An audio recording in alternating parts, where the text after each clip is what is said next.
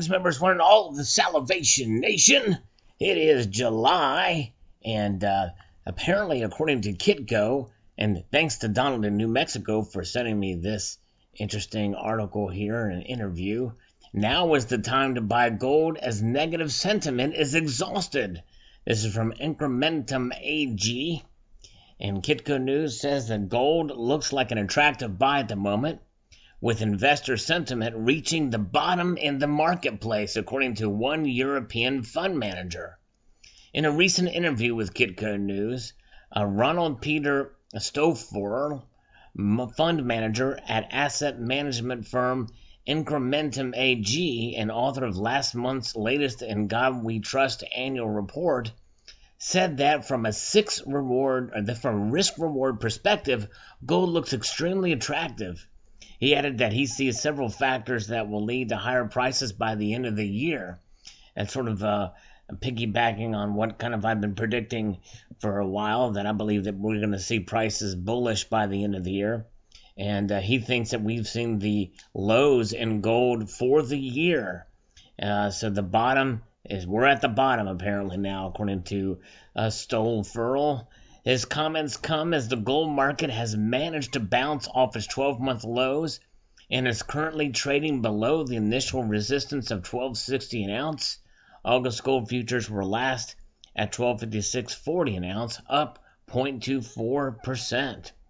The most significant factor driving gold prices higher is falling momentum in the U.S. dollar, said Stouffer, noting that interest in the greenback is starting to wane as the Federal Reserve moves closer to the end of its interest rate hike cycle for the year. We are in the 7th or 8th inning of this rate hike cycle, and people are starting to realize that the Fed doesn't have that much room to move higher, he said. Stouffer added that growing global economic uncertainty because of the rising trade tensions could even force the U.S. Central Bank to reverse course and loosen monetary policy. And my guess is probably, rather than actual reverse course, in other words, lowering interest rates, my guess is first they will probably decide to do nothing the next meeting.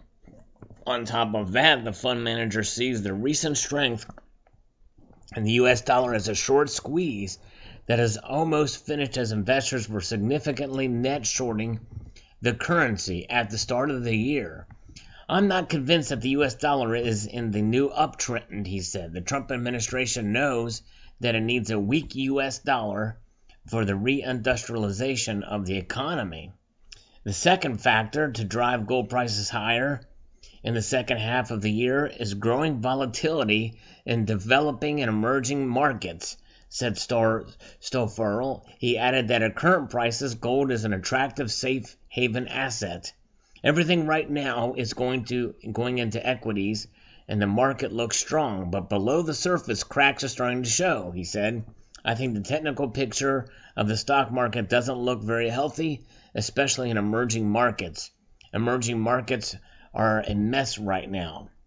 Finally, Stouffer said that despite strong negative sentiment in the gold space, the metal in the sector has held up reasonably well. He noted that while prices are down, gold equities have not seen any major capitulation style type of sell-off.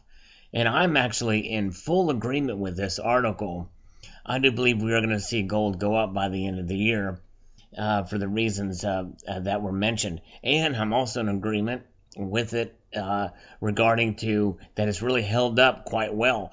People were predicting that gold was going to go, and I did posted a video about this earlier in the year, that gold was going to go down to possibly $1,100 an ounce. And we never got near there, although some people were fearful as the prices really started to drop, and we saw, these price dips $20, $30 an ounce for gold. And typically silver does follow suit, but we're seeing falling prices today with gold, silver, platinum, and palladium all taking some bit of a hit today, slightly.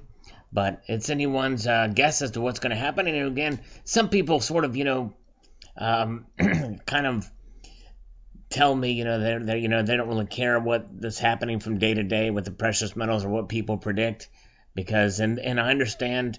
I do these videos because I think it's kind of fascinating to see what's happening in the markets and what's affecting the gold prices, and as a way to, so people can prepare for some purchases if possible, if the prices do go up or down a bit more. But nonetheless, never bank on any of this information or opinions of myself or anyone else about where gold or silver prices will go. We accumulate the metal. In my opinion, we accumulate it whenever we can, because we make ourselves independent from the existing system, even though we have to use the existing system, and empowers us to hold gold and silver, really no matter what its price is. The higher it is, the more empowered we are.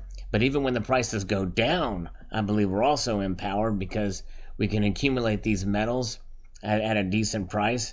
The only downfall is for those who need to sell or are ready to sell, those who are hardcore stackers and the like, that accumulate it as a hedge. When we do that, well, they may take a loss, so to speak. But again, keep in mind that loss is only due to where the dollar is at a particular point in time, and it will never go to zero. And it does serve its purpose, even though the dividend apparently, or the return on your hedge is at the time of selling, when it's low, it's not as robust as you would have liked it to have been. But that's part of what the nature of these precious metals are, because in great economic times, when the dollar's strong, well, that's part of the deal with gold and silver, as an insurance policy. Sometimes you cash out your insurance policy, and sometimes you can take a cash return on an insurance policy. You get a lot less than what you would if you needed to cash out, if you had to actually use it. So there it is. Anyways, post your thoughts below. I'd like to extend a multitude of gratitude to you all for watching, and encourage you to please rate, comment, and subscribe.